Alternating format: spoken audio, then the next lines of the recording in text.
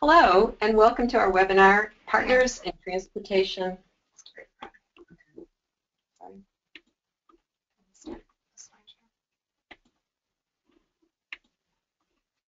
And welcome to our webinar, Partners in Transportation Workforce Solutions, Community Colleges and Employers.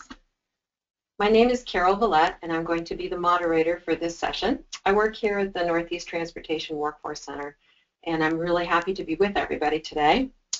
We've pulled together really a great presentation with people representing all of these organizations. Our emphasis, of course, is on how educational programs at community colleges thrive and succeed with employer and business partners. Just so you know, this webinar is being recorded and will be available later for viewing on our website at netwc.net.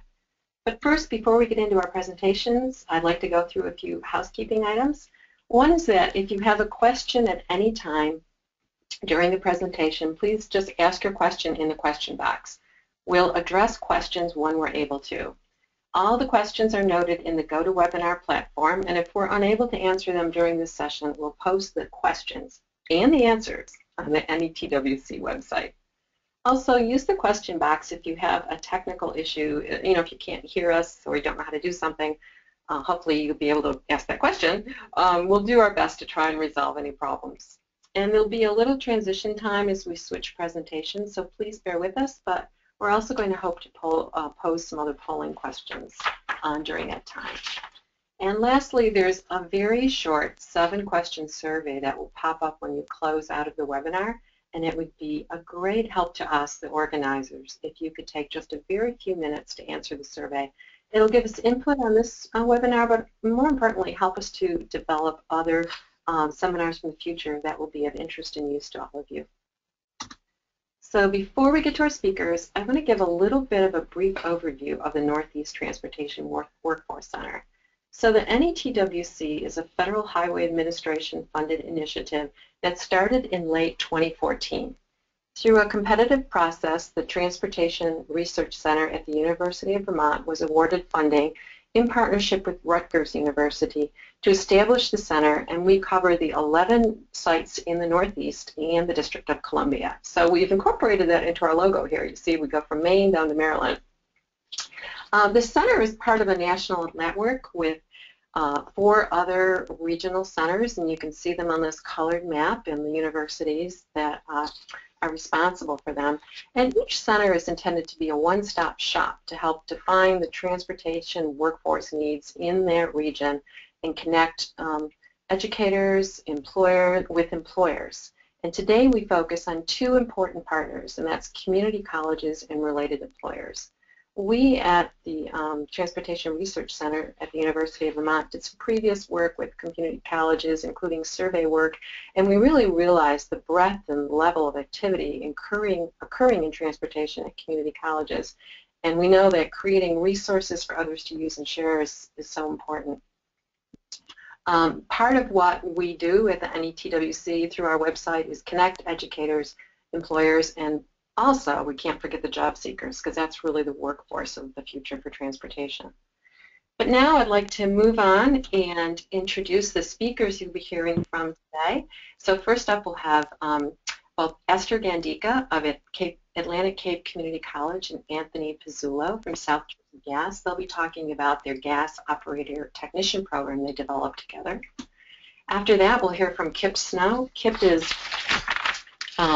at Anne Arundel Community College, and he'll be speaking about how they really have a very, very successful transportation, logistics, and cargo security program, and this success is all due to their industry partnerships. And then we'll turn to Ann Harrison. Ann is the communications manager and works with the Workforce Alliance of Connecticut, and she's also including material in her presentation from Kimberly Dunham. Kimberly is the executive director of the Greater New Haven Transit District, but unfortunately was unable to be with us today. And Ann's presentation will focus on transportation workforce dynamics. What are those key elements from employers and educators that lead to success for participants and the transportation workforce? So at this point, I'd like to launch a poll to give us just a little more idea of who we have with us today. Our first poll looked at the organizations represented. If I remember correctly, we had a high number of educators and also some employers. And this poll asked what region of the country you're from. And obviously this webinar is organized by the Northeast, but we know we have people from other parts and other regions, and certainly everything we do is open to people from throughout the U.S. So if you can take a minute to answer this poll, that would be great.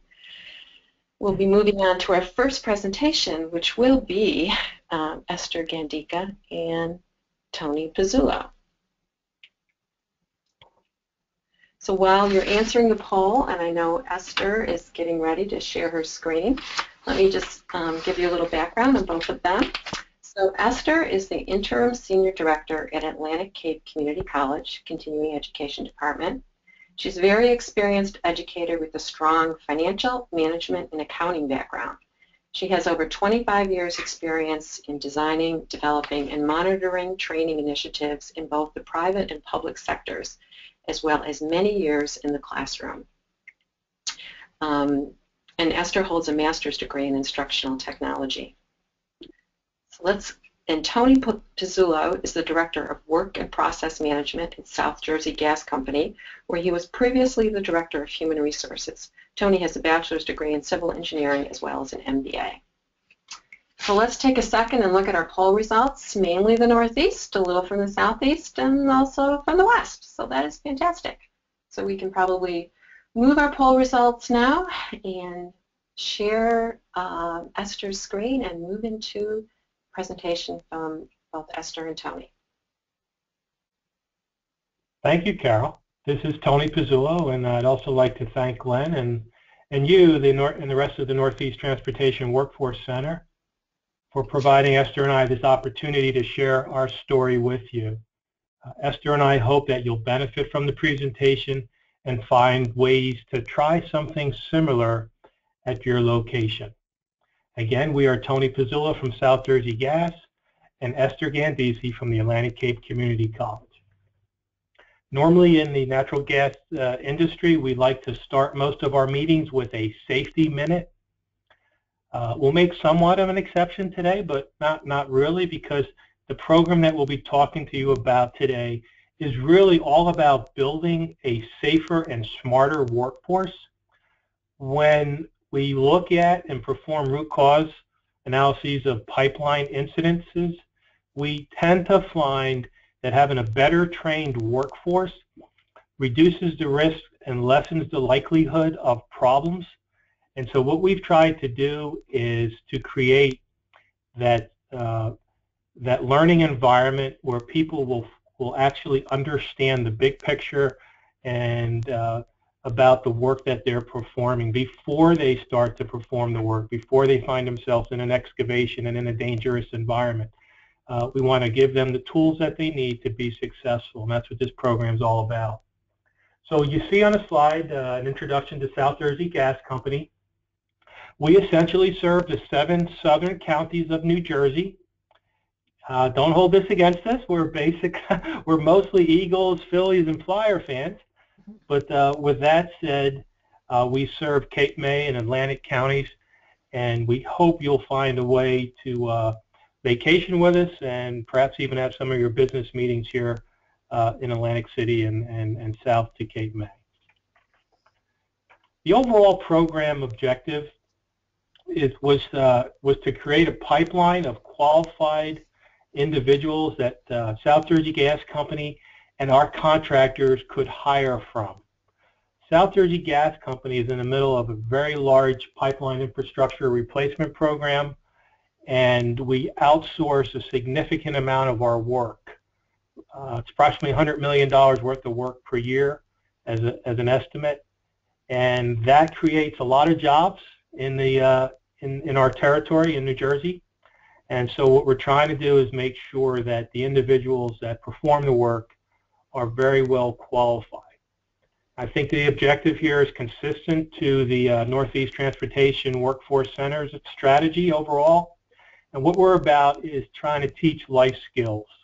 For some levity, you know what they say about, trying to teach someone how to fish, they'll spend a day in the boat drinking beer. But that's just probably a bad joke. But again, we're really all about trying to teach life skills and helping people to find very meaningful careers. And we have been successful in doing that, as you'll see from the rest of this program. So again, more reasons for launching the program. We have an aging workforce. Who doesn't? We have a ton of expected attrition. Created a lot of hiring problems. One of my responsibilities is to make sure that the employees are well trained, and even our contractors, that they are qualified before they start to work on the pipeline. So you can see the reasons why we really needed to put this program together. The last bullet on that previous slide, before Esther and I launched the program, we spent a significant amount of time planning for its success. And one of the things that we did, and one of the things you want to keep in mind if you decide to roll out something similar, is we called a lot of the key business partners together before we launched the program. I remember it was actually October of 2013. We had the New Jersey State Department of Labor with us. We had several hiring contractors that perform pipeline work, in a room to validate that they were actually going to need and hire the students that graduated from this program. And I think that is an important step that you should not overlook if you decide to embark on something similar. Esther? Right. So hello, everyone. This is Esther Giandica. We all know that it is policy that drives what decisions in education are going to be. And of course, now everybody should know about the Workforce Innovation and Opportunity Act, that basically it is an updated way of doing jobs training, and it's really a very strategic approach to talent development. So basically it says that if an individual must get a job, that person must have the skills to obtain that job. Therefore, education is extremely important to drive employment, and at the same time, it is that particular job that's driven by the training and any other support that's going to be provided that is going to make a person successful. The most important element in this partnership that Atlantic Cape Community College and South Jersey Gas have is this employer partnership that we were able to build with South Jersey Gas. This particular program, as Tony Pizzullo and I have been talking, this program really fulfills the needs of WIOA because it provides a career pathway. The people who graduate the program that we are going to outline in a few minutes are able to start in an entry-level position and then very quickly be able to increase their skills through different credentials that each company will provide in order to be successful and go into a career pathway. 3 elements of the Workforce Innovation and Opportunity Act are employer partnerships, this idea of a career pathway, and most important is a valued credential.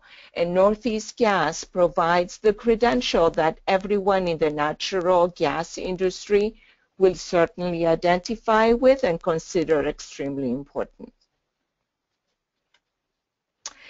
As you see here, nothing is done in a vacuum, and there have to be a lot of business partners in order to be successful. Atlantic Cape, Gloucester County, Cumberland County, Camden County, without a doubt, the local One Stop, Atlantic Cape, has a wonderful relationship with the One Stop. They are the ones that are funding this program. And the reason why they are indeed funding it is the fact that the people, when they graduate, they get jobs. And as you see, the entity that provides the curriculum and the training, the importance in the technical training is Northeast Gas Association, that does rigorous testing and provides the OQs, the operator qualifications that are important for somebody to get a job in the gas industry. Yeah, we one of the things that Esther and I looked at, particularly myself, was the very limited internal resources that I had available to me. But yet, with that said, we knew we needed to leverage and acquire certain expertise. So, as Esther explained, the Northeast Gas Association had a great operator qualification examination program. So we utilized them to help us. So each one of our business partners listed here, and we don't list all of them, but they each played a very important role and is a very key factor. If you're blessed with a large technical training staff and if you're fortunate enough not to need any additional trainers, well, then maybe you wouldn't need to have so many partners. But I had a very limited internal resource pool available, and by leveraging the partnerships, it really enhanced our success.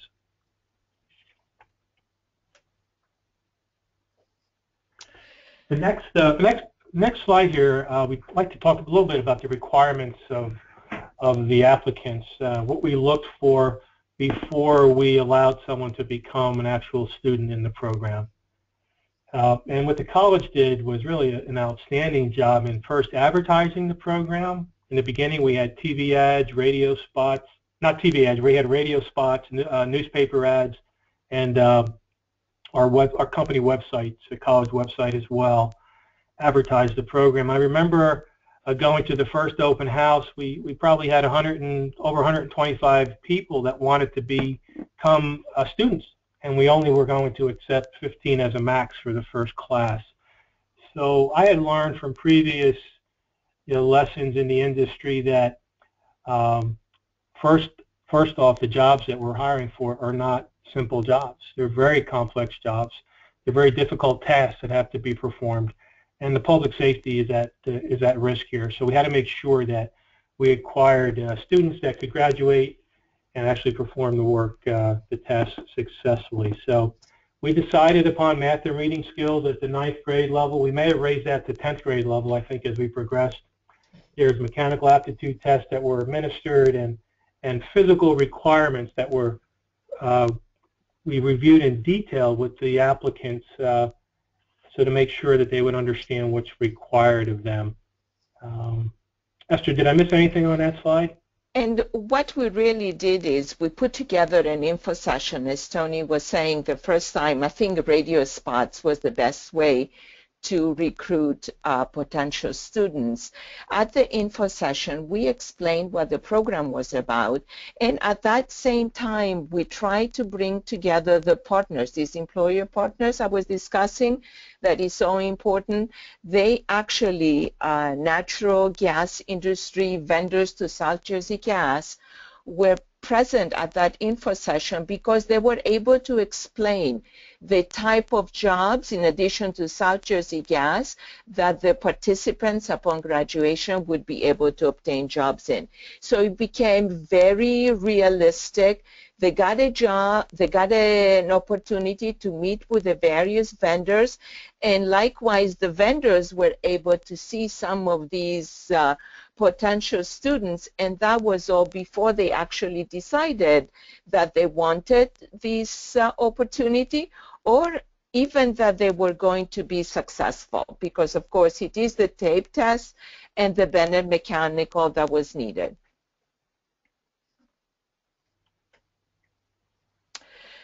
So funding, as I was saying before, Atlantic Cape is extremely lucky to have the full support of the local One Stop.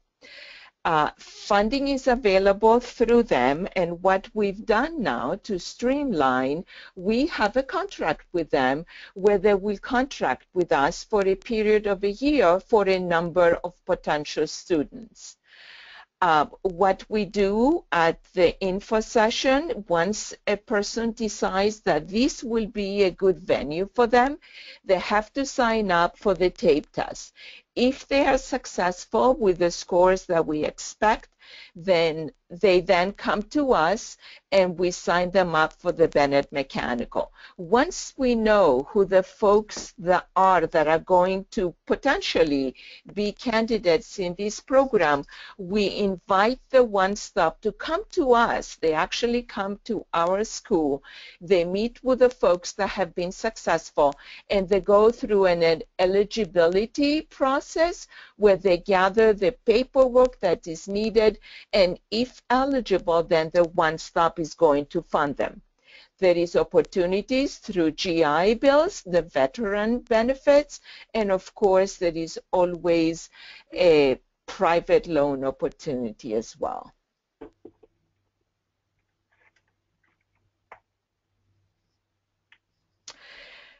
The outline of this program, we heard what it is that the employers wanted us to make sure, in addition to the technical schools, that the folks would get. And absolutely at the top of the list always was this idea of soft skills. So the college was doing communications, customer service, team building, these important elements that every student must be able to have before they even think about the technical piece. In addition to that, they came to class, they got an overview of Word, they created a resume writing, because at the very last day of the program, when they were doing a job fair, they were all going to an interview with a ready-made resume. And this idea of job preparation and work readiness, these folks are unemployed that are trying to get a different career path most of the time, and this idea of work readiness is extremely important.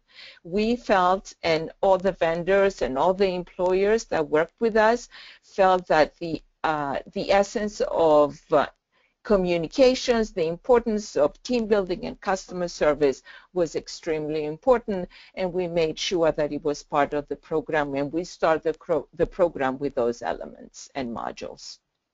The college did a great job at teaching those soft skills, especially because we realize how important it is for people to work safely. They have to be able to work as a team member and to be able to adequately communicate with each other. So that was why we selected those soft skills.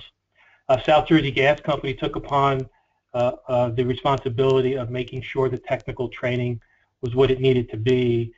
In concert with the Northeast Gas Association, we provided some classroom lecture and a couple of weeks of really hands-on training out in our training field. We did some simulation exercises, and then the students were actually tested with the OQ test for each task that they were going to perform.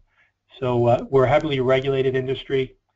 The Department of Transportation requires what we call operator qualification tests and exams that they be passed before someone performs certain tasks. So those tests were administered and obviously make the candidates and graduates very marketable once they pass those exams. And they ensure us as employers that people know what you're doing before they're given any assignments.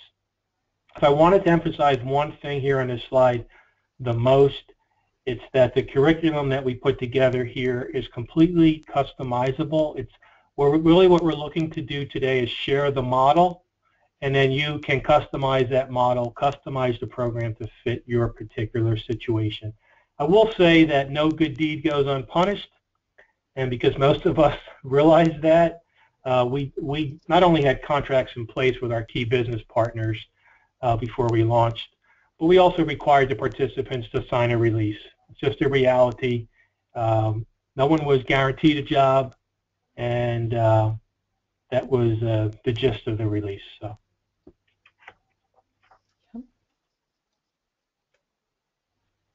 So typically, we have two programs. As Tony was saying, these programs are totally customizable. The first program that we offered was the gas operations technician program. It was always 124 hours, but one of the South Jersey vendors is a utility line locate vendor, and that particular company had a precise reason why they wanted their employees to have particular skills. So as a byproduct of gas operations technician, the utility line locate technician program was created. So as you think about this program and you think of the needs that you have in your particular areas, think who the employers are and how it is that you can customize this program to address those particular needs. And NGA, Northeast Gas Association, has the curriculum that would really complement all those skills.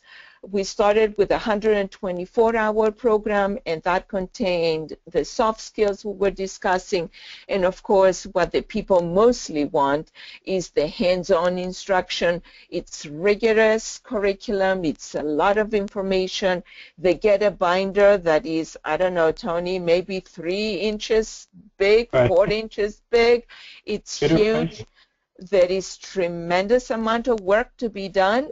But then it is done with a lot of help and mentorship and hands-on instruction, and they are all successful.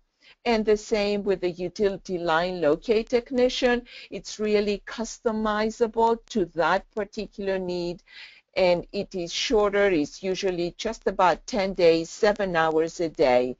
And the idea is to provide them with the skills for an entry-level position for that particular industry and company. Thanks, Esther. And there's no particular magic to why we decided to train for these particular types of programs. It's simply because this is where we had the greatest employment needs. We needed operations technicians and we needed utility line locators. So that's the reason why we focused on those programs. It's really the jobs that will drive the education that we provide, basically, and that's what WIOA says today. This is important because it is the commitment that we make to our students on day one, and the same commitment at the end. We hold a job fair for open positions. It happens at the very beginning, and it certainly happens at the very end. And of course, in order to get a job, you must have obtained those credentials that are important to the industry in order to be hired. We put that program together because there were no folks that were actually trained in order to get these entry-level positions, and through this program, we are able to do so. I think we can skip on to the next slide. As we already talked about the importance of the operator qualification credentials. Here with this slide, we show you a couple of pictures of our first job fair. You can see most of us were just full of smiles. It was a great opportunity to showcase the graduates, the students that were looking for jobs. And here you see some of them being interviewed. And in this first class, I believe that they were all placed. There might have been one student who decided to pursue a different career only because there was an incident that we showcased during the training program. It happened to occur in North Jersey. We explained to the students, the incident explained and showed some of the dangers of working in our business, and a particular individual decided to go elsewhere. But the remaining 14 students, I believe, all were placed in very nice employment positions. So what we talked about at the job fair and what really the hiring folks and companies talked about, and we were amongst the hiring companies. South Jersey Gas hired a few of the graduates. But the starting rates would all vary by company. Nobody was guaranteed a job, but they were all guaranteed an interview and that they would be given a chance to be placed. They were into a number of different positions. So that was more to answer some of the students' questions. Because of our regulations, we did explain the requirements of the federal drug and alcohol testing program and some of the other, physical weather type of extremes that they would experience on the job. So we wanted to make sure there'd be no surprises, that people knew what they were getting into. The next slide talks about our implementation issues. Planning is the key way to address those concerns. Sure, you might not be perfect perfect in your planning. You may forget occasionally some of the issues, but having a plan certainly increases the likelihood of success. And the big issue for me was the resource constraints, and we were able to manage that by partnering with people like Atlantic Cape Community College to help us get through this. So. And of course, there is funding for students, and a very good element as well is once a student is placed into a position, there is opportunity for wage reimbursement as well. Right, and there was a TAC grant that provided a level of assistance, particularly in purchasing some equipment that was needed to train the students. So that was a great value to really for the students.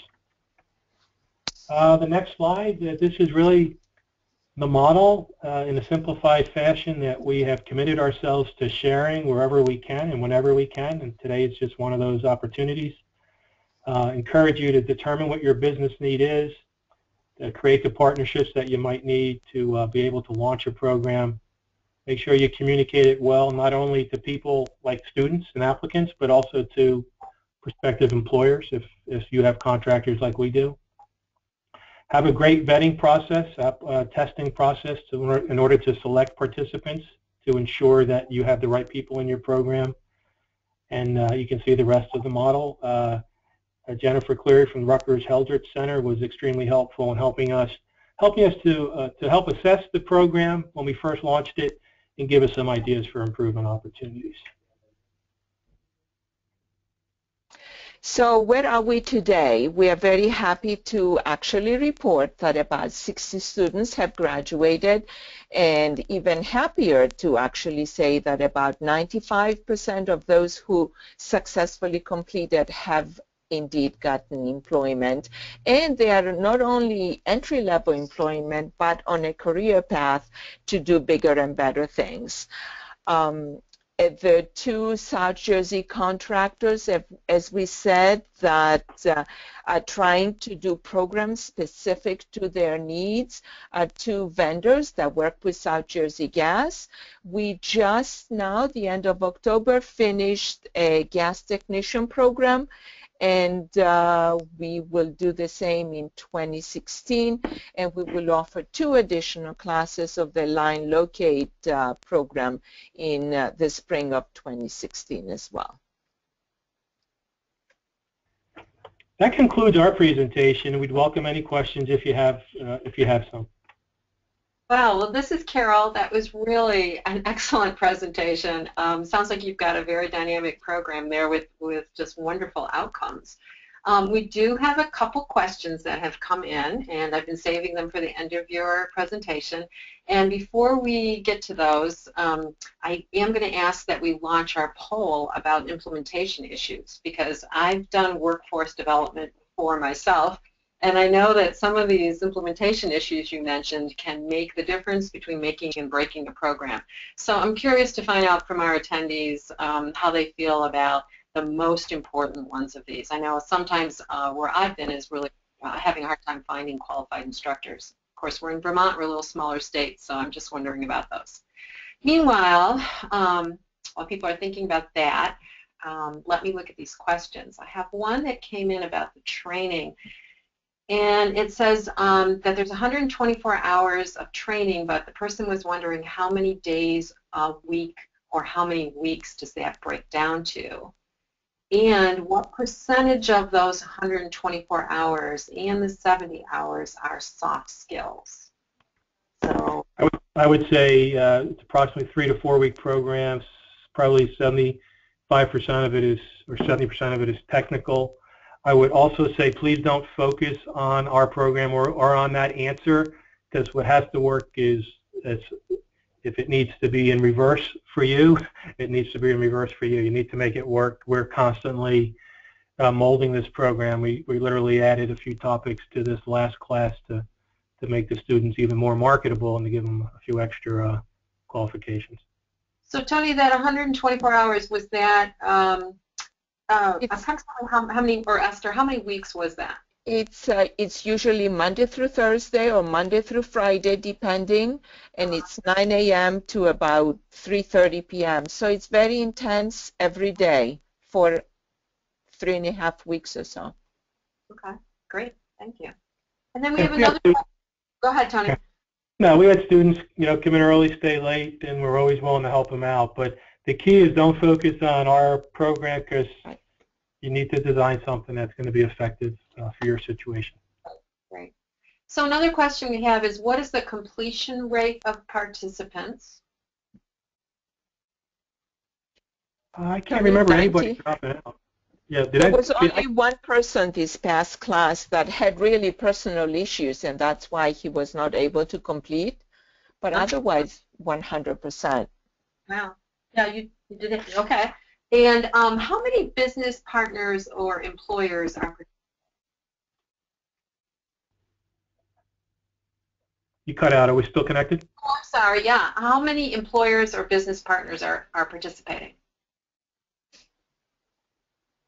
We have several contractors working for South Jersey Gas, JF Kiley, Crown Construction, Precision Pipeline Solutions, UtiliQuest, several others. So there were probably at least 8. Yeah, 8 contractors plus South Jersey Gas Company, and then the other business partners. We were able to run a few programs with the other community colleges in our territory, and we've just kind of partnered mostly with Atlantic Cape at this point because of the economic situation in Atlantic County and Cape May counties, and the desire to that we just work so well with each other to keep it going this way. Okay, great. And then another question asking, do you focus any of your recruitment effort with the one-stop centers in targeted groups such as veterans or women to diversify the workforce? Yes, the One Stop is always very receptive to veteran needs. Unfortunately, women, although they would like to be part of the program, sometimes the requirements of the job are not really conducive. They have to be able to lift 100 pounds, and that usually is the one element that gets a female probably out of the equation. We have not had, Tony, help me out if I'm saying something that's not true, but I do not believe we've had a female graduate this program yet, have we? What's really interesting, no, but one of the county colleges was communicating a woman in this, a program especially geared towards women in this energy industry. I attended that program with the particular intent of not only supporting the college's program, but advertising our operations technician program. Well, to make a long story short, I wound up hiring Shakira, who's one of those participants, attendees, and she actually is now a trainer here at South Jersey Gas Company. And so, we've even presented at the NAACP to their constituents, and we've had a well-diversified group of students and applicants. I mean, we advertise across the board, and the standard to gain entrance into the program always stays the same. So if you meet the standard, you got a real good chance of making it into the program. We've had some repeat customers. They did not have originally the required tape test, so they've gone through some adult basic education classes. They brought up the tape test, and then they were part of this program. So yes, success stories all around. Yeah, and I hired another graduate from one of the first classes, went to work for one of our contractors, and about a year later, I hired him as a technical trainer. So. Okay. And then one last question we had is, does either Atlantic Cape or South Jersey Gas do any marketing of the program down at the high schools or the career technical education programs around the state? There was some interest by the Cumberland County Votech School. They actually came in and we talked to them. And I think going forward, they're partnering with Cumberland County College. It probably will be a more powerful partnership there in the future. Esther, I'm not sure if you had anything else to add. No, but certainly the technical schools is a venue where really we should be doing probably a little more marketing than we're doing right now. Yeah, that's often the place to really start that. Yeah. That pathway. Right. With Cumberland County VOTech, we explained the program and the requirements, and they're, I believe, starting to build up their capabilities to teach so that the so that people could get into our industry a little bit easier. Excellent. Well, great. Well, thank you both so much. I'm going to move us along now, and I see we have the results of our poll. So I see that for a lot of people, 60% finding that education or business partner is key. So I hope that this webinar today is going to give you some ideas and some of our other material on how to do that, because I agree that is a critical implementation issue. And I see my qualified instructors one is right up there at 40%. So they're all important and necessary to have good programs. So I'd like to transition us now to our next presenter, who is Kip Snow. So while we take the poll away and while Kip is getting ready to share his screen with you, let me tell you a little bit about Kip. So Kip is at Anne Arundel Community College in Maryland, where he is an instructional specialist.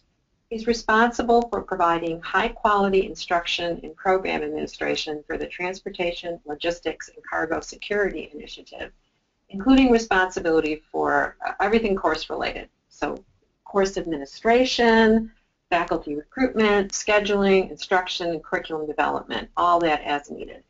He plays a major role in advising and recruiting students, and prior to his work in higher education, he was employed in industry.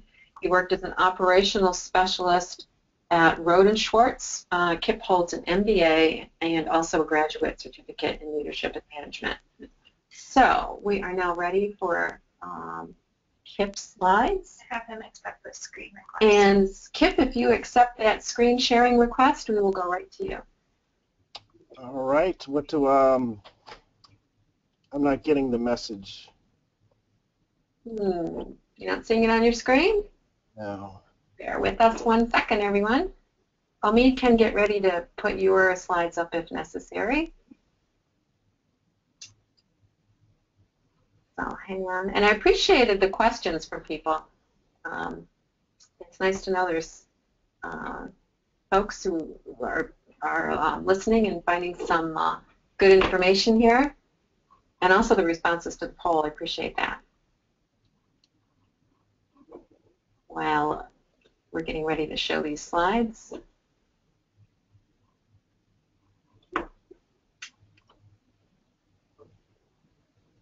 Okay, bear with us a minute. Here we are. There's Kip's presentation. All right, Kip, it's all yours. All right, welcome everybody.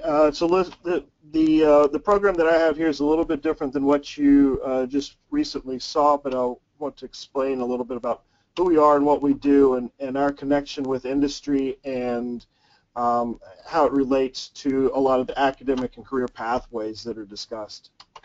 A little bit about our program here at Anne Arundel Community College. We have 2 credit certificates. They're both 18 credits. One focuses primarily on transportation management, and the other is more supply chain management. So we try to do 2 very distinct programs, two distinct areas within the transportation industry. And the goal with these 2 certificates is to provide an industry-focused training for entry to mid-level employment. So what we have found in our particular market is that there are a number of jobs that are entry-level positions that require either a high school diploma or some college. So this is a program that not only provides industry basic training, but it also provides that some college requirement that a lot of the entry-level positions are looking for. The courses are core courses based on industry specific areas. We have courses, one of our courses is an introduction to transportation and logistics that focuses on the 5 modes of transportation as it relates to freight management. We have an airport and seaport operations course, so we talk about what happens at the airside and landside operations for an airport. And then the seaport is cargo movement through a particular port of entry. We have a supply chain management course, and then we also have a domestic and international freight operations course that takes the 5 modes of transportation and goes into pricing and costing and decision-making processes as it relates to freight movement. Our program started in 2008. We applied for Department of Labor Workforce Development grant after some encouragement from BWI Thurgood Marshall Airport, because at that particular time, the airport and the transportation industry was looking at the baby boomer generation retiring and trying to fill the employment gap that was expected. We went to the Port of Baltimore and had a number of entities there, both private and public, to help us and they came on board as a business partner to support the curriculum development and advising from the industry perspective. So the program was developed with industry in mind and based on what industry needed. We have two other major partnerships right now that as we have grown since 2008. One is with our local county school system. There is a high school that's in the northern part of Anne Arundel County. It's a North County High School. They have what's called a signature program, and it's a program that's designed around the community cultural area. It just so happens that they're very close to the tourism area and transportation around BWI Airport. And what they've created is this program where students go from their 9th grade to their 12th grade year and follow an academic pathway that supports entry-level positions right out of high school. This particular program in the students' 9th grade and 10th grade year, they follow high school-based transportation programs and their general education courses that have transportation overlays built into it. For instance, in reading class or English class, if they're reading a novel, instead of just reading a general novel, they would maybe follow Moby Dick and tie some of the maritime-related aspects of the book as it relates to transportation. In the students' junior and senior year, we actually have created a dual credit program where the students take college courses in the high school environment. And so instructors, professors from the community college go out to the high school each day and teach the college courses on the high school campus. And this allows the student to complete one of our 18 credit certificates in the high school. They earn the high school credit as well as the college credit as approved by the State Department of Education.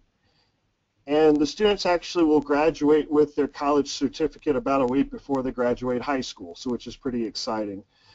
This is in a particular demographic where there's a higher percentage of students, once they finish high school or graduate high school, they will go and find a job that may quite often just be a minimum wage job, and they don't really seek the college opportunities that are out there. This gives them an opportunity to start at a dollar a wage position that's higher than minimum wage and in an industry that's lucrative and self-sustaining. So it's a pretty exciting program. Right now I have 11 seniors who are in their last part of their program, and I expect either 10 to 11 of those to graduate this year as the first cohort that's gone through the 4-year program. And each year I have a large pipeline of students that are coming into that program to take advantage of that. We also have a partnership with the Southeast Maritime and Transportation Center. It's a National Science Foundation Advanced Technology Center. They focus on the maritime and transportation industry, and they're based in Norfolk, Virginia, and work in conjunction with Tidewater Community College. Their focus is to look at the maritime and transportation industry's 4 sectors of shipbuilding and ship repair, the marine sector, the seagoing industry, and then the port logistics industry. And with our connection with the Port of Baltimore and intermodal transportation, we have become a very good and close partner with the Southeast Maritime and Transportation Center, SMART, to provide professional development and focus on curriculum development within this particular area. So they assist us with funding to support these initiatives. Each summer we host a Smart Institute, where we have 25 teachers. They are secondary educators, career counselors, guidance coaches, college professors, and we give them a week-long immersion in the transportation industry here in the Port of Baltimore. They experience guest speakers, panelists. We take them on field trips in and around port locations. They're asked to be prepared to do walking and climbing and be in some confined spaces in some places to be able to experience what some of these workers are experiencing in their day-to-day jobs. And the goal here is for the teachers to go back into their classrooms and adapt their curriculum to support the education centered around the transportation industry, in hopes that these students will go and look at academic and career pathways that exist for them to get jobs in the industry. So this has been a very good partnership.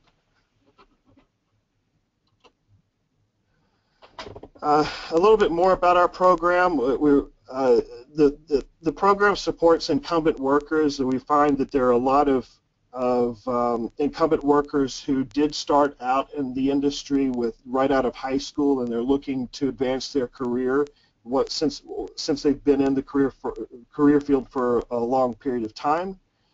So they are coming back to try to get some type of college credential. We also see a good number of displaced workers who understand that the transportation industry is growing, so this is a great opportunity to get some retraining or retooling to be able to enter the industry. And then our other target is traditional students, the 18-year-old out of high school who doesn't know what they want to do, and that this may be an opportunity for them to have a decent career. Our program, we also focus on identifying academic and career pathways so that the student knows what they have to do in order to academically master each level if they want to go into an associate's bachelor's degree, master's degree pathway, or at each point of a degree, what jobs exist for them to jump off of that academic ladder into a career ladder, and kind of ping pong back and forth between that. But we've had a lot of success in support with industry-related partnerships, and we have a number of companies that work with us in many different capacities, and some of them include offering internships. Our certificate program requires that a student participates in an internship. It's a course, and the student is required to work 90 hours over a 15-week semester in conjunction with a course where they learn the soft skills needed to work out in the industry. And the internship can be paid or unpaid, so the student has the ability to as a capstone course, go out and work and experience some of these industry foundations that they've learned about in the classroom. We do have a curriculum advisory group that meets on a semester basis to talk about what changes exist in the industry and what do we need to do in the classroom to support those changes. And we greatly appreciate the feedback that we receive from industry to help support whatever is happening.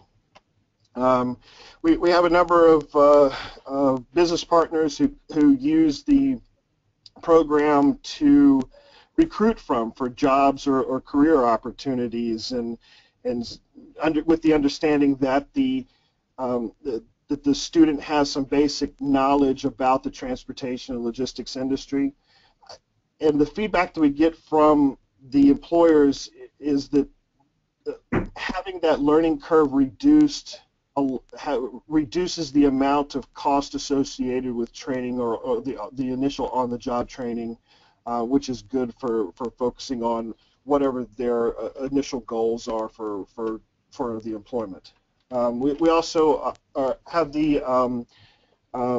the privilege to be able to take some field trips to some of these industry locations so that the students can get firsthand knowledge of what we're talking about in the classroom. It's great to be able to walk around FedEx's cargo bay and have our employer, the manager there at the at the cargo bay to explain some of the technology aspects related to their operation, and for me to be able to say, and this is what we talked about in class last week, and they actually get some hands-on idea of what's actually happening. We do have guest speakers who come in to talk about what they do on a daily basis, and some of our business partners give some scholarships to support the students going to school. Some of our key industry partners, of course, the BWI Airport and Maryland Aviation Administration has been very supportive of our program. Ports America Chesapeake, who is the operating connection for the Port of Baltimore for Dundalk and Seagirt Marine Terminals. They are very supportive of our program also. Ruckert Terminals, who is a private port, handles a lot of break bulk services. They have been very key and instrumental in supporting the educational aspects. Southwest Airlines is a new business partner who's come on board here recently, and they're trying to do something new because they have the meeting that I had last week is they have 250 open positions in the Baltimore market that they're trying to recruit for, and they can't find the people that they need to meet those positions. Between FedEx and Priority Worldwide Services, the freight forwarders, the customs brokers, these are the other entities that we work closely with.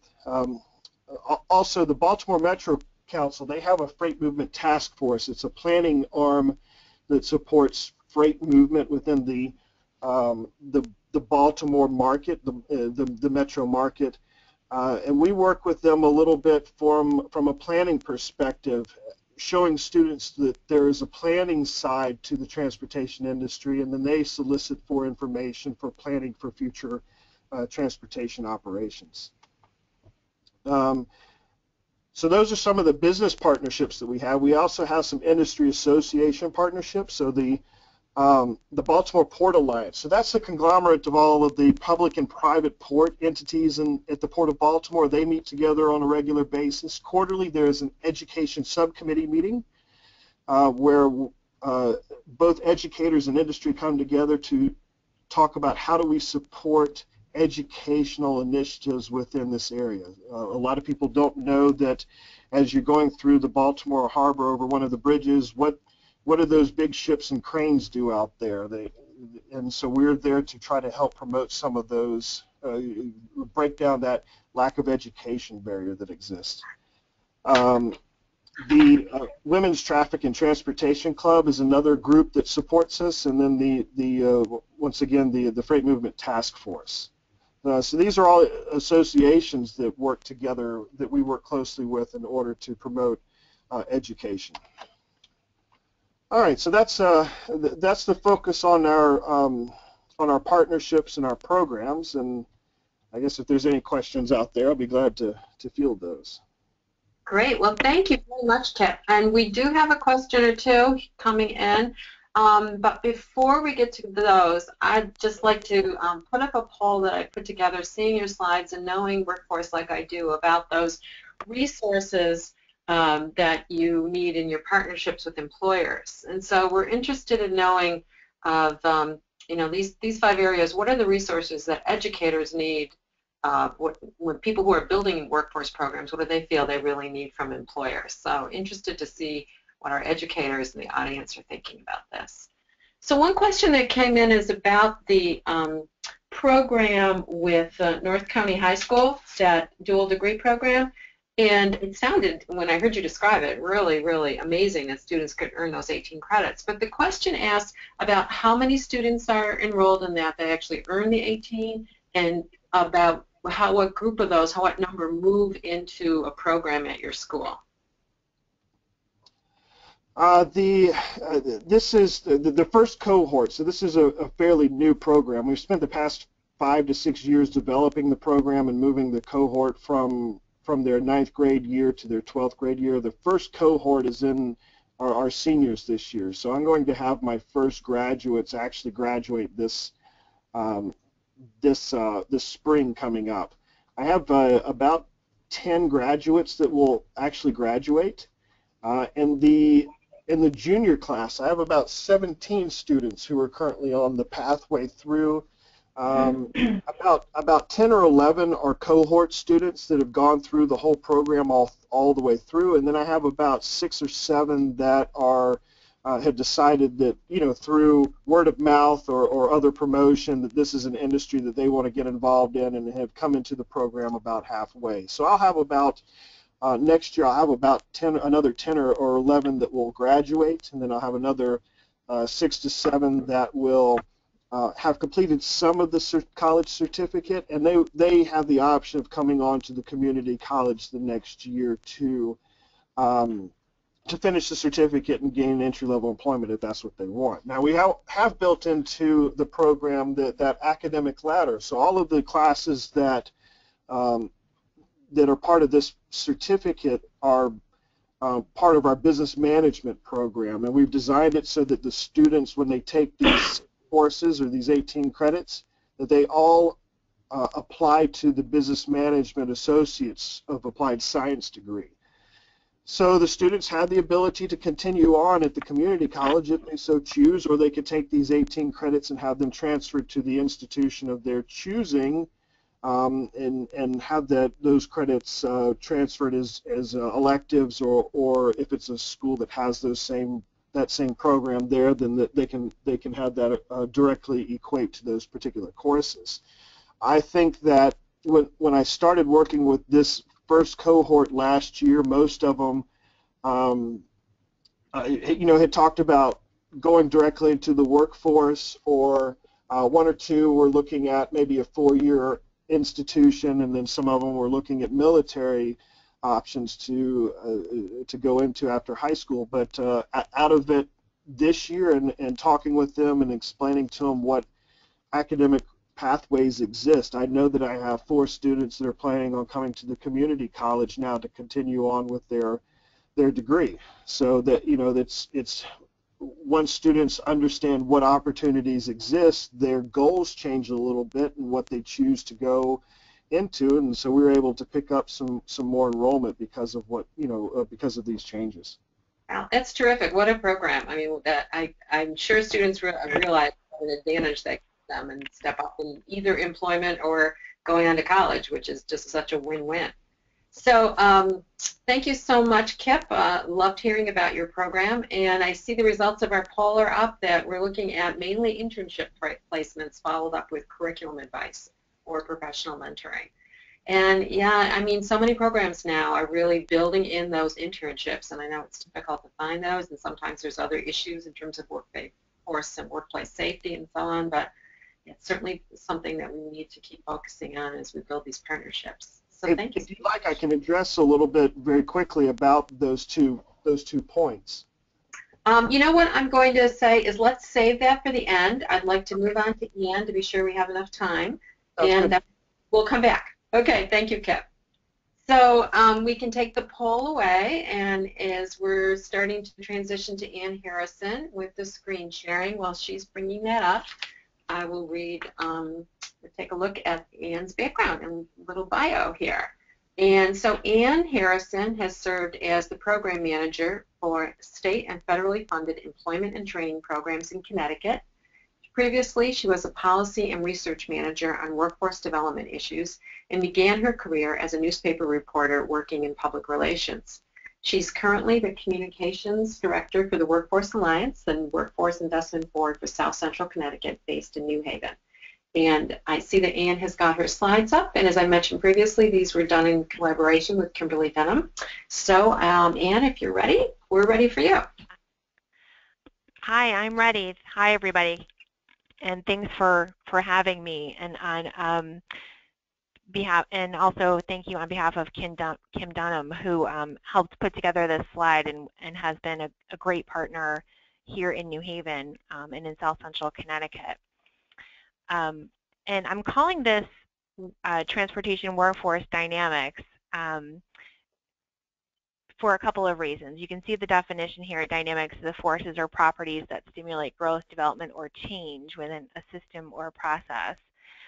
Because my experience in transportation workforce development has been one that has been continually challenging and that has always forced me to think of new approaches and partners. The big message here is that what seems cut and dry never is. So I've enjoyed hearing everyone's success stories today, and hopefully you won't view this as a cautionary tale, but as more so of how things change over time, and you know, ways that by bringing in new partners and kind of looking at things differently, you can change your programs to adapt and also serve the people in your region. So what I'm going to be speaking about, as Carol mentioned, I have kind of a joint perspective. I have worked on the college side for Gateway Community College, which is based in New Haven, Connecticut. It's the largest of the 12 community colleges in Connecticut. But also from the Workforce Investment Board side, and everyone knows that the colleges and the WIBs are very important partners in any region. So I'm going to tell the story starting with what got our region talking about transportation training and kind of beyond CDL training, which is where a lot of people only think of transportation. And that was actually a credit program at the community college in railroad engineering technology. That was really the jumping off point for South Central Connecticut. So I'm going to talk about that, and I'm going to talk about what is still happening in the sector today and what are the lessons learned from this journey. So just a little bit of history, and when you get, if you get a copy of the PDF of the presentation, it actually will link you to information at the colleges about the railroad engineering technology degree programs and also the non-credit program division program information. So the Gateway Railroad Engineering Technology is an associate degree program. So it's a 2-year program that began a number of years ago with input from Metro-North Railroad, which is the commuter rail that's based out of New York City that provides commuter rail service for New York, New Jersey, and Connecticut, parts of New Jersey and Connecticut. It had anticipated expansion and a large number of retirements in the new millennia and was planning ahead. The program, the associate degree program, was designed with Metro-North input, but both the electromechanical and the signaling and communications tracks, for pardon the pun, were provided training that could lead to jobs at other railroads and has, including Amtrak, Long Island Railroad, and Subway Transit Systems. Basically any electrical-based operation. Freight rail was not as applicable, but the general curriculum includes history of the railroad, current rules, regulations, standards, and practices, and an overview of occupations in the industry. Those who complete the 2-year program with a certain GPA are then exempt from having to take a very challenging application exam that Metro-North requires of all of its applicants. So based on what you're applying for, there is an application exam, which is the first step for everybody who applies to any positions. And you need to pass that before you can get anywhere, move along in the application process. So those who complete the credit program with the right GPA are exempt from having to take that exam. And the college works closely with Metro-North to track graduates through the application process. In this case, completing the degree was considered enough to be job ready in the eyes of Metro-North because the curriculum was comprehensive enough. You kind of got a soup to nuts overview of what they expected someone to know coming in, so they weren't looking for any previous experience. The associate degree has been around for a number of years. I don't have the exact year that it began, but at any point it has close to 100 students enrolled in one or more of its classes. Some students at the college take history of the railroad, for an example, even if they're not pursuing the railroad engineering technology degree, but they take it as a humanities elective. So that's sort of interesting. And to give you an idea of the size of the typical size of the program, in this past May in 2015, the college graduated 16 with associate degree programs. And that is either for the signaling and communications track or the electromechanical track. And I should say that both the credit program and the non-credit program, which I'm going to talk about next, includes instructors from Metro North and also other sources. So based on the success of the credit program, in 2010, Metro North suggested that there would be a kind of a spin-off, a more accelerated program, so one that wouldn't take 2 years, that would be solely focused on preparing candidates for one particular occupation. And that was, in particular, that occupation exam. And that was the maintenance of electrical, or the M of E position, because Metro North saw a particular need for a deeper talent pool there. And because it was a non-credit program and could be completed in 6 months or less, the Workforce Investment Board, Workforce Alliance, was able to support the program by paying for an initial cohort. So this is where I came into the picture. At the time, I was a fairly new program coordinator at the WIB, and my focus was actually green jobs, which meant that I could authorize training for unemployed, underemployed, or incumbent workers through an ARRA grant, the American Recovery and Reinvestment Act, a training and employment program called the State Energy Sector Partnership. So you can hear from the name that at the time, green jobs were really mostly thought of taking place in renewable energy or in energy efficiency.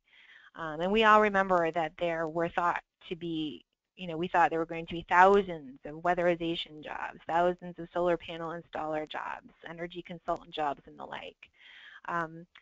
But green also, through some research and some input, green also encompassed mass transit jobs. So because it encourages less fossil fuel consumption and also less personal vehicle use. So when I saw that Gateway was doing this program and I could help fund it, I jumped at the chance. But just like the green jobs movement did not create the expected number of new and emerging jobs in general, the non-credit accelerated program did not lead to the anticipated number of graduates actually going to work for Metro North Railroad. And the reason is the same. The reason is transferable skills. Green jobs mostly were a matter of enhanced skills for blue and white collar workers. So folks who already had experience and background had to learn the new green economy and some new green vocabulary, earn some new certifications. Everyone remembers LEED, everyone knows about NABCEP. And some skilled workers came off the bench and did find work thanks to incentive-based programs that spurred on products and services related to renewable energy and energy efficiency. But very few found sustainable new green jobs. And what was similar about the first cohort of the non-credit program was that only those who had transferable skills and some related electrical or mechanical experience prior to the training actually got jobs. The training was focused on preparing to pass a very difficult application exam, and many actually did pass that exam. There were screenings in place coming into the trainings at the WIB level, because that's where all the recruitment was done initially, to have math and reading thresholds based on CASAS testing. And also folks had to be WIA eligible at the time, so they had to be a certified dislocated worker or low-income adult.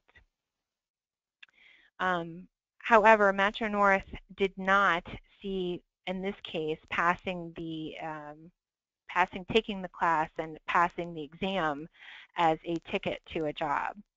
And I will say that, in hindsight, from the perspective of where the college and the WIB were through all this, we really assumed too much. We assumed there would be too much weight put on the fact that this program had been done at their request, that these folks had prepared for and passed their entry exam. And we didn't ask the right questions initially up front, and we instead just focused on recruiting people, and the college focused on building this program in a short amount of time. Because Metro North still required folks to enter the pool with everyone else who had passed the exam. And it was up to them to have the right resume, and if they had made it past that, they needed the right interview skills, and if they needed past that, they had to still go through a criminal history check and still pass a medical physical profile. And to the college's credit, they did do a lot with mock interviewing skills with students and kind of preparing them for that. So the WIB and the college mistakenly thought that the exam was the end game when it was really just the first hurdle. And because of that, the program had to adapt.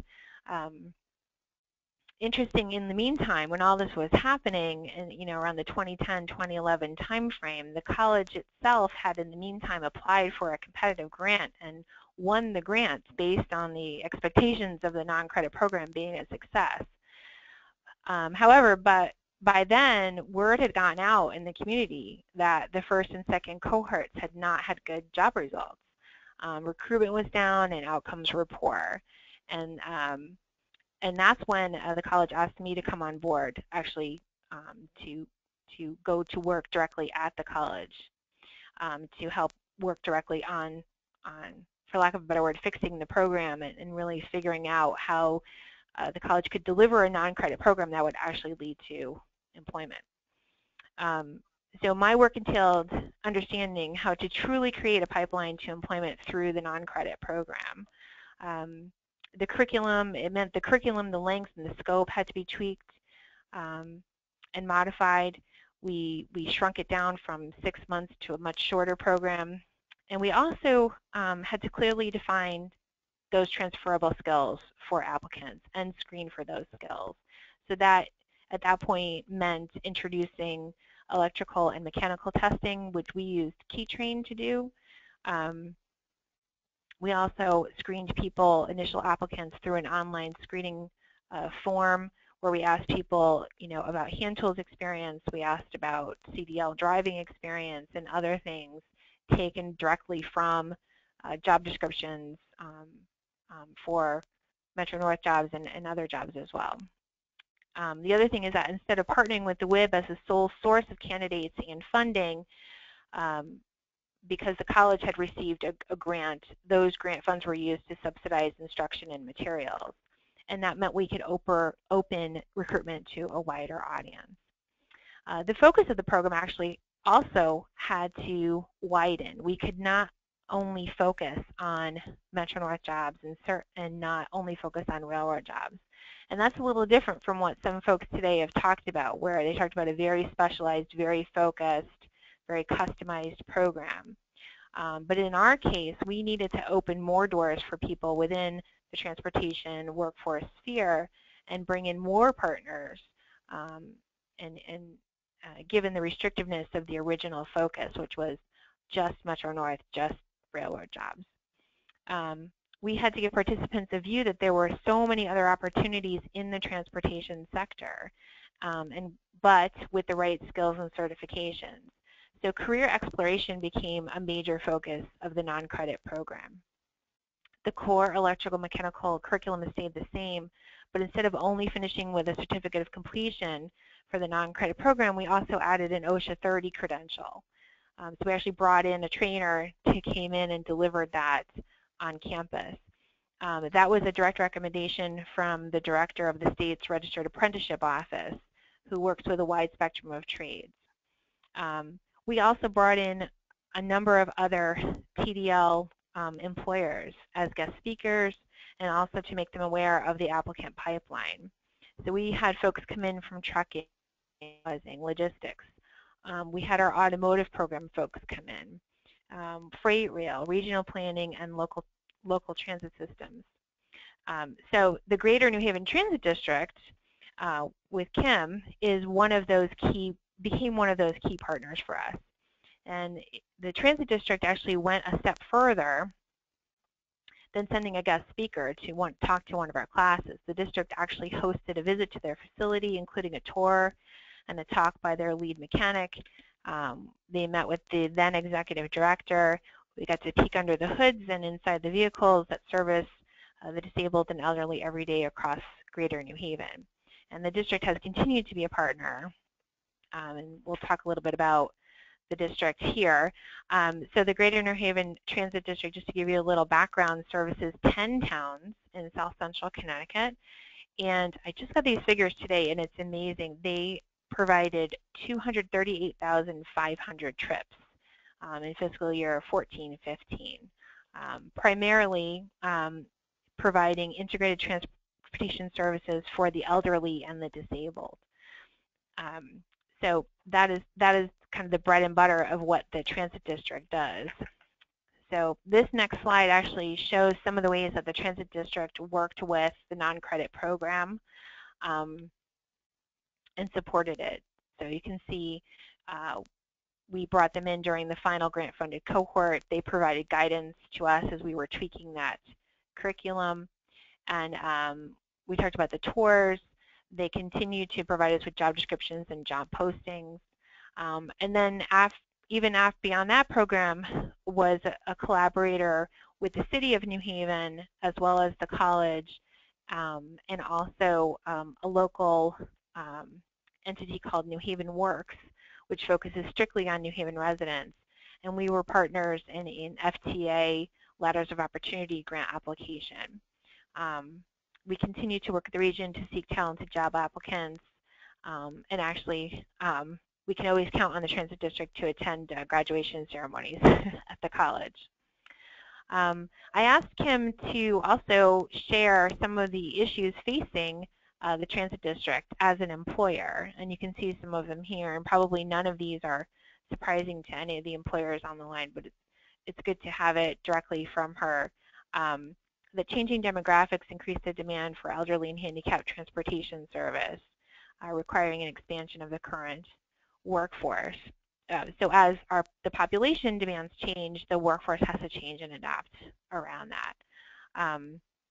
They're always considering talent retention and workforce development, and I mentioned Kim had been the deputy director when we worked together on this and has since, because of her retirement, assumed the role of executive director, which means backfilling other high-level management and bringing on her own team at that level. So, you know, when we're talking about workforce development in the transportation industry, it's not always entry-level folks. It's often the higher-level folks, and knowing, you know, what the needs and demands are in that industry.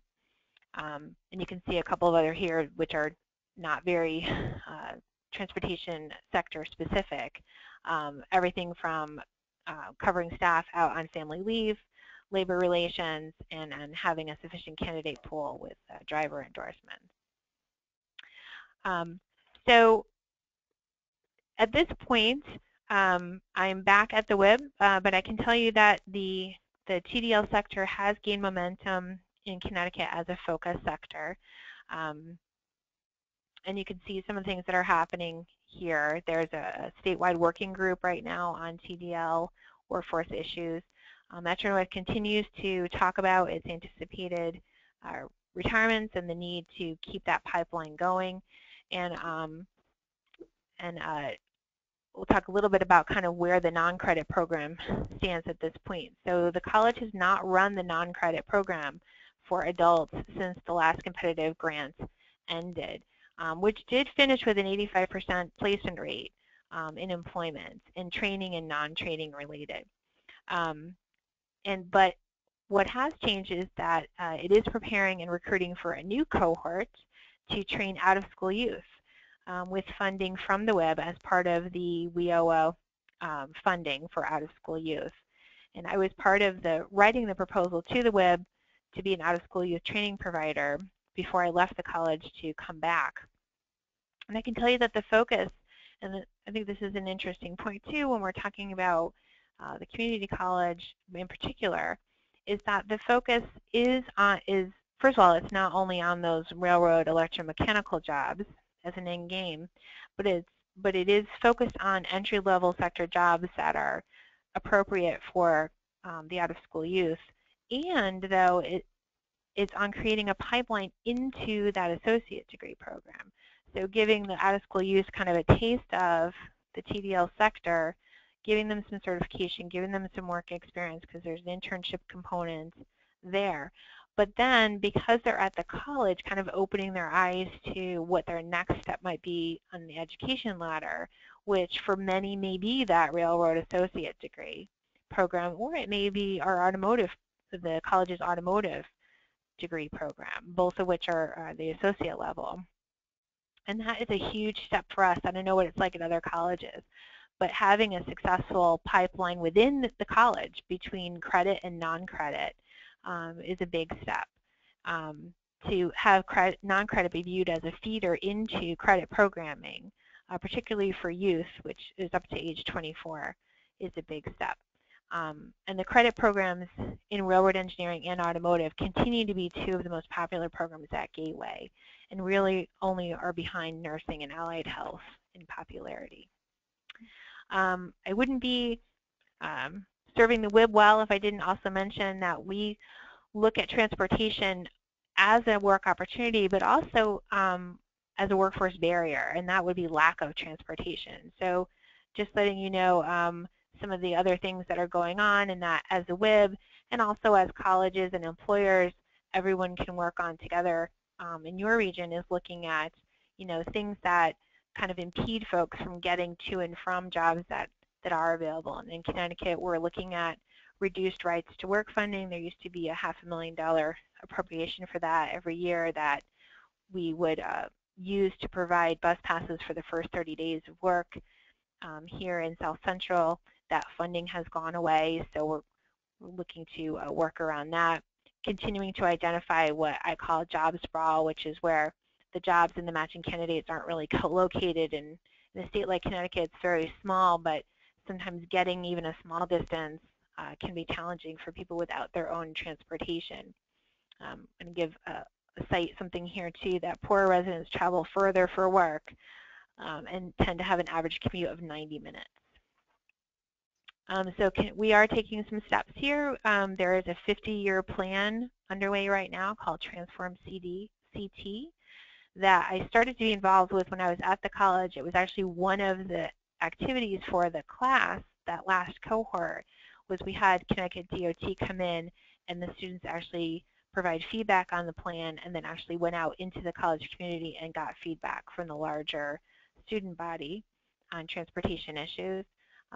New Haven has a very transit-oriented development focus, both locally and in the regional plan. We're always looking to replicate best practices for van service in and around towns and cities. We're anticipating expanded commuter rail service by 2017. That will be a railroad that will connect New Haven, Hartford, and Springfield up in Massachusetts. And we are looking to partner more with Connecticut Transit to look at gaps and match bus lines to where the jobs are. At a WIB level, we're also in 2016 forming a transportation task force that will make transportation as a front and center workforce issue. At the college level, these are ways that the community college continues to act as a resource in and around the issue of transportation in the workforce. So through a grant from the Alexion Company, which is a bioscience company that is new to the New Haven region, provided a grant directly to the college to subsidize bus passes for college students, so they can buy it at a reduced rate thanks to the Alexion grant. And then the college will continue to offer those credit and non-credit certificates and degrees, which are listed here. So that is it for my presentation, and hopefully, like I said, it didn't sound too discouraging, but definitely has been quite a ride here in South Central Connecticut. But you know, we see us going forward and still having TDL be a big part of opportunity here in South Central Connecticut. Wow. Well, thank you, Anne. You know, I always feel that you can learn so much more for something that needs to be dissected and changed. It doesn't work as anticipated. Then if everything just went great. So I mean, I have been involved with workforce programs that are similar to this, and it's always a great learning experience. And it sounds like you're on a wonderful track for the future. I cannot believe that it's 3 o'clock. This has gone by so fast. I hope everyone will bear with me just for a minute, because we do have a question for you, Anne, and it's around the criminal background issue. And the person would like to know if you have ideas on how to deal with that, especially in transportation, you know, that having a felony or something, or your driver's license is often quite an issue. And while you're answering that, I see the screens are changing around a little bit. If people are able to, they can answer our very last poll. and if not, I understand. But Ann, do you have a quick answer on the criminal background issue? Well, sure. The one thing that, again, we learned as we were going is that a driver's license is absolutely essential. It's a go no go issue in this industry. Even if you're not going to be driving as a primary part of your job, all of the feedback that we got from the employers were that you have to have that driver's license. And in the case of the railroad employers, you can't even apply for a job without it. It's part of that. And that is because they may expect you as maybe a kind of additional duties to be able to move vehicles around, say. Sure. And so that came to light for us. In terms of felonies and misdemeanors, you know, what we found with the employers we work for is there wasn't a hard and fast thing or kind of charge that just having the felony wouldn't in and of itself preclude anyone as a candidate. They always told us that when did the offense take place and what was it were more of a factor depending on the job they were going for. You know, so if you were going for a conductor job where you might be making, you know, a conductor on the rail means the people who take the people's tickets and punch their tickets for the riders. If you're going to be doing that, then, you know, you're handling money and you're handling working directly with customers. So someone who might have had charges related to money issues or theft wouldn't be good candidates for that. You know, so that's just an example of how a particular view is taken based on, you know, the job that they're going for, and that might not have mattered if someone was going to be an electrician, you know, or, you know, so they always told us that it was kind of a case-by-case basis, which makes it hard to recruit. It makes it hard to, you know, to really get that specific candidate pool. But yeah, absolutely. All right. Well, thank you again. And so I have a few concluding comments. And first of all, I want to say thank you to our presenters, to Tony Pizzullo and Esther Gandica, to Kip Snow, and of course Ann Harrison. Really appreciate your input today. And also thank you to the attendees. Would like people to invite you to visit our website at netwc.net. We had a handout today from Jobs for the Future about our, let me put that slide up, about community college and employer engagement. I think it'd be valuable for everybody to read through that. It's not transportation specific, but still very important. Also look for the next webinar. It'll be January 20th, sponsored by the Southwest Center, with a focus on partnerships between employers and high school and CTE programs. And we will also have a series from the Northeast in the spring, late winter, again focusing on community colleges and building those strong pathways into the transportation center. So one last reminder, do take the survey before you leave. It really will help us. If you have any questions or issues, just get in touch via our website or email. And again, thank you so very much for being part of our program. Have a great afternoon.